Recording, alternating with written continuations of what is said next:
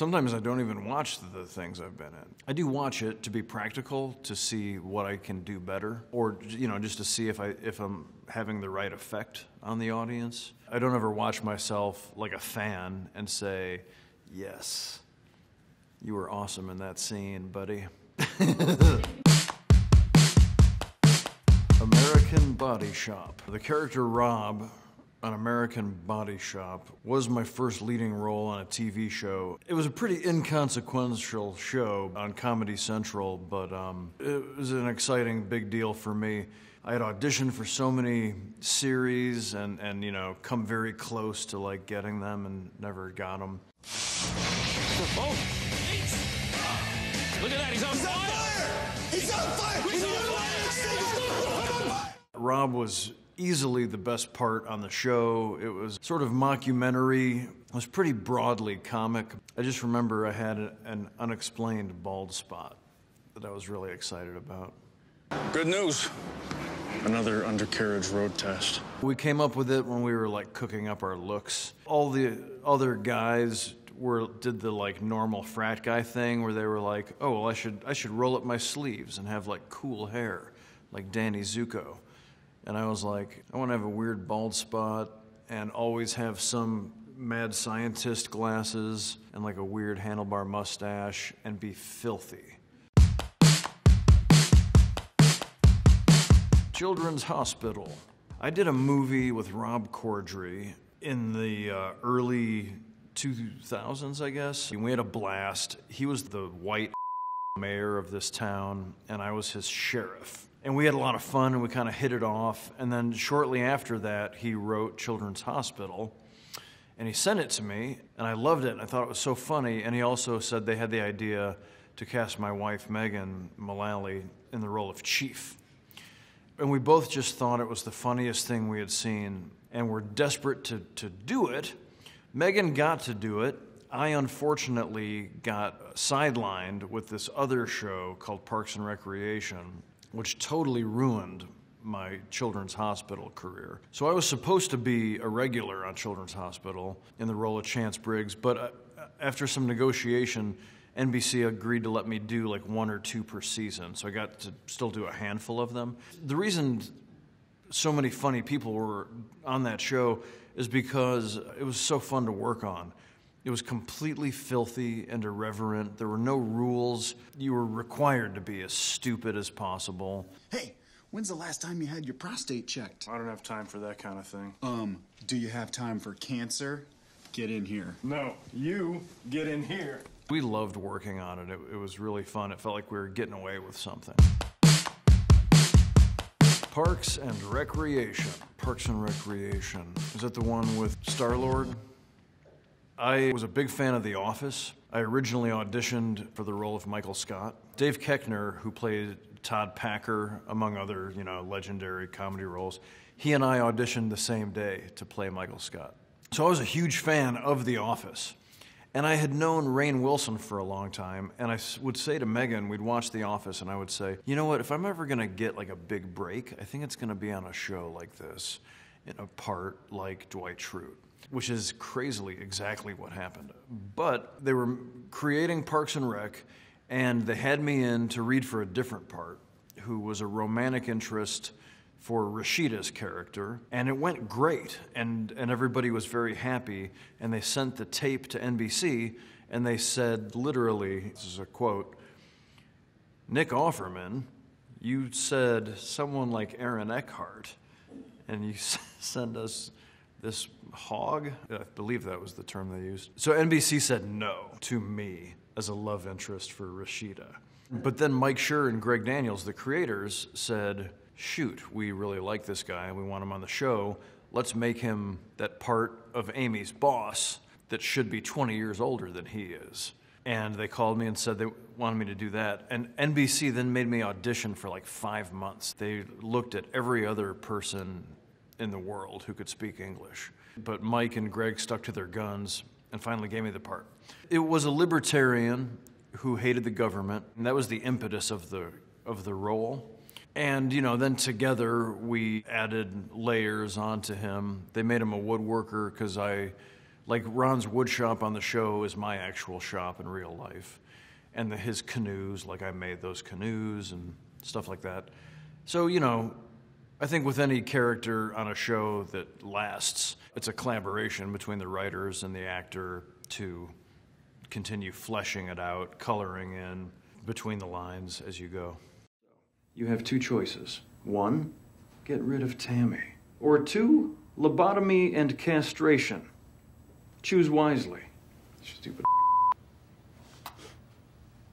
This is a waste of time. The mustache was one of the looks that I had on stage. Like, I definitely favored a substantial mustache. That was the first thing we agreed upon, was that he would have a kick-ass mustache. The hairdo was sort of developed over the first season, but we called it the full douche. We thought it was really funny. And other than that, Mike Schur and Greg Daniels said to me, to the whole cast, we want you guys to feel real. So if the show gets picked up, please don't start doing Pilates and lose a bunch of weight. And he specifically asked me to stay beefy. So I ate at least 2 cheeseburgers a day for 7 years. The rest, as they say, is history. All good things. People were crazy about the documentary The Jinx, with good reason.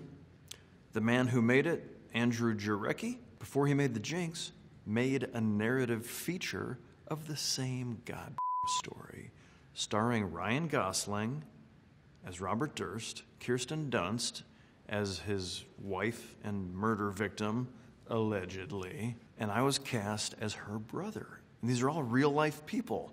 And it was really good. I mean, it was a really good movie. Thank you, Ma. That's nice. I feel much better about my life now. Andrew Jarecki had put together an incredible packet of research. So there was video, there was interviews. I believe they asked me if I wanted to go meet the guy. And I didn't want to. I was freaked out. I think Christian Bale would be ashamed of me. Kirsten and I saw a screening of it in LA when it was done. And it was so good. And then at the end, Robert Durst is still living in, like, Galveston, selling real estate.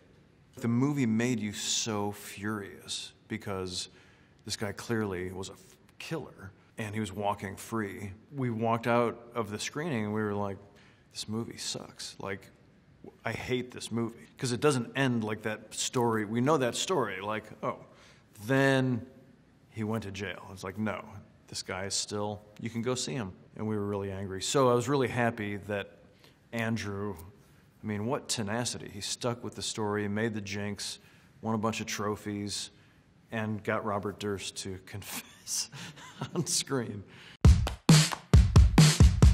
Axe Cop. A good friend of mine named Martin Garner, who is a guy who we've done some writing partnering. We had written some stuff together, and he found the graphic novel of Axe Cop and brought it to my attention. And a couple other friends did too, like, I guess because he had a mustache and he had sort of a deadpan delivery. We've got some bad guys to kill. I will chop your heads off. I knew people at Fox Animation, and I brought it to them, and so we ended up making a cartoon of it. I just thought it was so wickedly hilarious. Despite my involvement, I was surprised it wasn't a hit. It never really, like, took off as a huge animated hit, but the people who love it really love it. I mean, I think for some reason people just didn't discover it because it's really funny. I love doing voiceover stuff. It's a way to get to work on really funny writing that, you know, doesn't have the limits of the physical world. So you can be stupid in so many more ways in a cartoon. I always seem to be cast as people who scream or somehow enter battle. And so I always end up just destroying my voice because you're not limited. You know, if you're fighting a dragon in real life, you can only do so many takes because of the budget. But in animated work, you can kill the dragon all day long. So I always tend to lose my voice. So I've had to learn to be very careful so that I can go home and still speak to my wife. We're the Millers. We're the Millers. I played Don Fitzgerald, and when that came to me, I just thought it was really funny. Jennifer Aniston is amazing, and Jason Sudeikis is really funny. And to be a comic duo with Kathryn Hahn, who's just like a comedy tornado, was absolutely delightful. I choose things because I think the writing is good, and I thought that was a really funny script and seemed like a blast, which it turned out to be. Tense scene comes to mind in particular. That was upsetting. That required a lot of therapy on my part afterwards. I still get weird around people's ears. So I guess we're swinging. Hmm? Oh, yeah. Ooh. That's right, here they are. Wow. Donald, you looking at this? I'm touching her boobs. Was that written in the script? I believe that was just something I did. The director may have suggested it. You know, you get in those situations and just start playing around. I believe ear intercourse was just one of those lucky inspirations. Probably the toughest thing was trying not to laugh at Jason Sudeikis, like, especially in that tent scene. He really made me crack up. I pride myself on not breaking easily, but when I do, I go for it. The Lego Movie. Our business wants everybody to be a specialist, you know. If your big break is playing a tennis champion, then nobody wants to see you in a movie about basketball. So we've talked about, you know, in my acting roles, I've tried not to get pigeonholed in Ron Swanson-esque roles, but when people cast you in an animated work, they're casting your voice and what you sound like, which I'm kind of fine with, but then I sort of reached a limit where I was like, I can't, if I was an actor, I wouldn't do this exact same thing for every job. And so I was really grateful when Phil Lord and Chris Miller cast me as Metalbeard. And in our first session, we played around with what does this guy sound like? This weird sounding, you know, like Irish pirate robot. And I was so happy that I could do a funny voice, and I would love to do all kinds of funny voices. And I know it's going to be really hard. Really hard? Wiping ye bum with a hook for a hand is really hard. I think we're gonna do more Lego Movie stuff. I suppose it all depends on how it's doing business-wise. But the last I heard, I thought there was more to come. So I'll be happy to do Metalbeard until they run out of ideas. Me, Earl, and the Dying Girl. That film was great. It was a wonderful book. It was a wonderful script adapted by the book writer. Just across the board, it was a work of art. It was a beautiful thing to be a part of. The cast was great. We shot it in Pittsburgh, which is where it was set. And the young actors were astonishingly good. Frankly, they were annoying because the competence that they displayed at age, 19 to like 23, I have not yet achieved, and I'll be 50 this year. So I despised them, and still do. You had not even unwrapped your college directory. Mom, don't go through my stuff. We discussed it, and she gets to go through your stuff. I've worked with, the occasional horse or donkey. I had not worked with a cat on film, and I would not recommend anyone work with a cat on film. Generally, on a film set, you end up having to shut off the air conditioner because it makes a noise, so rooms get uncomfortably warm. Cats don't like that. And then if you hold them, and they're very hairy and warm in general, and you're creating like a furnace ball, they don't like that either. And they let you know that with their claws. I was amazed that they were able to edit together usable footage. I felt terrible because, that you're being told, like, hold that cat against its will so that we can photograph you together. The founder, the producers had put together an incredible Bible of articles and interviews, and there's tons of video interviews with these guys. I think you have to ask the question from the get-go, am I gonna go for Charlize as Megyn Kelly in Bombshell? Like, am I gonna go for total impersonation or not? And so far, for me, it's been not. because people don't know what the guy looks like. You know, it's not Teddy Roosevelt or something. And so what we did was glean everything we needed to about these characters to then fuel the story as we wanted to tell it. How the heck did you come up with this? Oh, I didn't. We did. Dick McDonald, my brother. Hi. Boy, I gotta tell you, this is the most... Well, it's nice to meet you. Working on that film with Michael Keaton, at first, that was, I think, the scariest circumstance I'd been in. My final scene in the movie is a very dramatic sort of face-off with him in a men's room. We shot it around Atlanta, and I'd gotten there like a week early to get acclimated and do costume fittings. And the director said, hey, we're shooting at this country club. It's a scene with Michael and Laura Dern and a couple other actors. Come on by and say hi and whatever. And right when I got there, the director said, oh, the men's room here is amazing. If you don't mind, I'd like to shoot your biggest scene in the movie that you're not at all prepared for this afternoon. Is that cool? And I was like, yes, of course. Why wouldn't that be cool? Barf. And so I had to like whip it together, and that's the circumstances in which I met Michael Keaton. We showed you everything. The whole system, all our secrets. We were an open book. So why didn't you just... Steal it? Just grab your ideas and run off, start my own business using all those ideas. Yours would have failed. He was all business. Not very nice, you know, like, don't meet your heroes and all that. And we rehearsed the scene a couple times. They're like, okay, let the crew have the set. We'll get it all set up. So we have time we go sit in 2 chairs like this. And then Michael Keaton is like, hey man, it's like completely so friendly and nice. And what I realize is every day he shows up and he's all business until he gets it figured out. And then he's like, all right, let's talk about baseball or fishing or whatever. We became great buddies. But man, working with somebody like him, you see immediately why he's a huge movie star. He's great, he's talented, he's really hardworking, but he has this, he like shoots lightning bolts out of his eyeballs.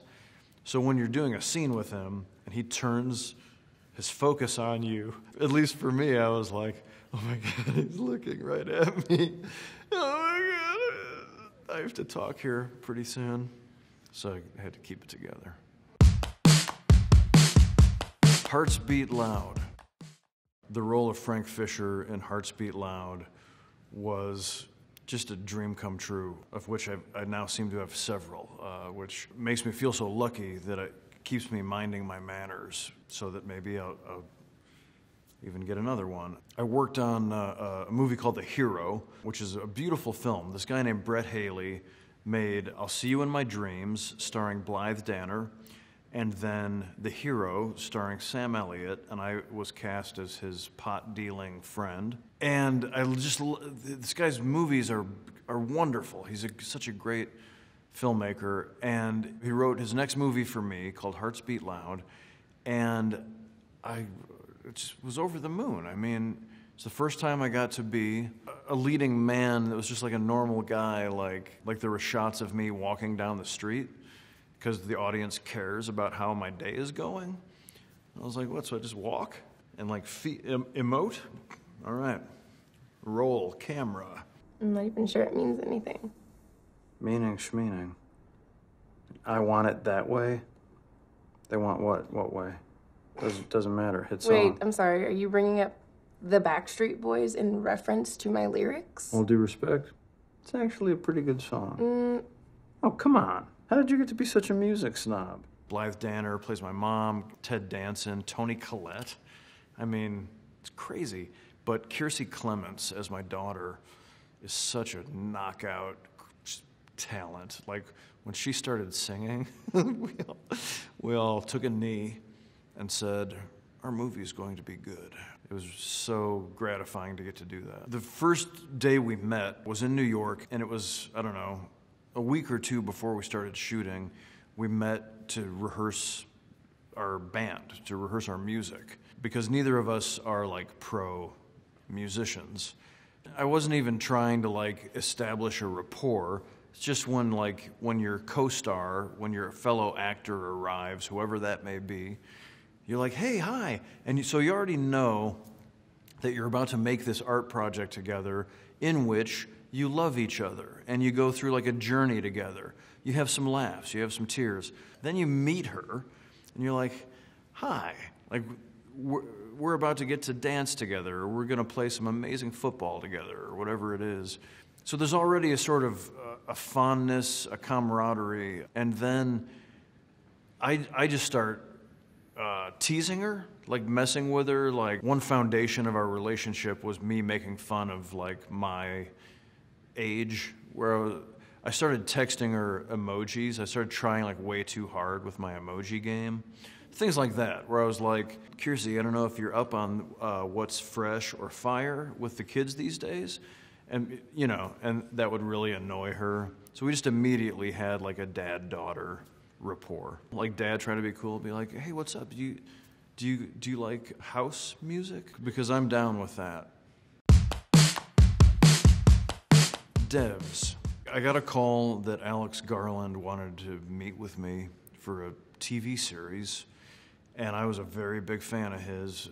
I mean, I started crying a little bit when I got that call, because it was like Stanley Kubrick or something, where I was like, it was not in the realm of someone that might call. So that was it. I was like, yeah, whatever, count me in. But then I got the scripts and read them. I was like, said to my wife, honey, I have a very good part in a very exquisite 8-episode program. And, everything just piled on from there. He turned out to be an absolute dreamboat to work with. And when someone is as smart and talented as him, and they're dreamy, then everybody else is dreamy, because everybody wants to work with that and be around it. So all the crew and the heads of the departments, all the collaborators, the producers, the cast are just one after the other. They're absolute astonishing thespian heroes, and so I'm very grateful to be among them. When I get a job, one of the things I relish the most is like, okay, you got the job. Sometimes before the deal closes, I call whoever the Alex is and say, okay, what whiskers can I have? What weird hairdo can I have? Can I shave my head in some sort of up way that will make my wife upset? I love to look strange and unrecognizable. So we talked back and forth, and ultimately Alex found a picture of a guy, and the incredibly talented Nadia Stacy, who did our hair and makeup. She won a BAFTA for The Favorite, not a big deal. She then took the picture of this guy and created it on me. That was my beard, but trimmed. So she took my crazy beard and made it different crazy and made me look like a ginger. And then I had a shaved head, so that was a wig with baldness on top. What am I actually doing here? I'm not gonna tell you. Don't worry, you're gonna figure it out. I come from Chicago theater, and sometimes people hear that and they mistake it for Chicago comedy. And it's two very separate things. So I'm a straight theater actor. I'm not a trained comedy performer. I'm trained in elocution and sword fighting. But when you do theater, you do whatever is on the season. And in any given theater season, you usually have a Shakespeare, a Tracy Letts drama, a comedy. So you sort of learn all the tools. I didn't aspire to work in comedy or drama or any genre per se. I just hoped to work on as good of writing as possible. And so I'm kind of having my dream come true by getting to have a variety of things. I would not want to be known as a comedy star or only a tragedian. I'd rather be known as someone versatile who can get the job done.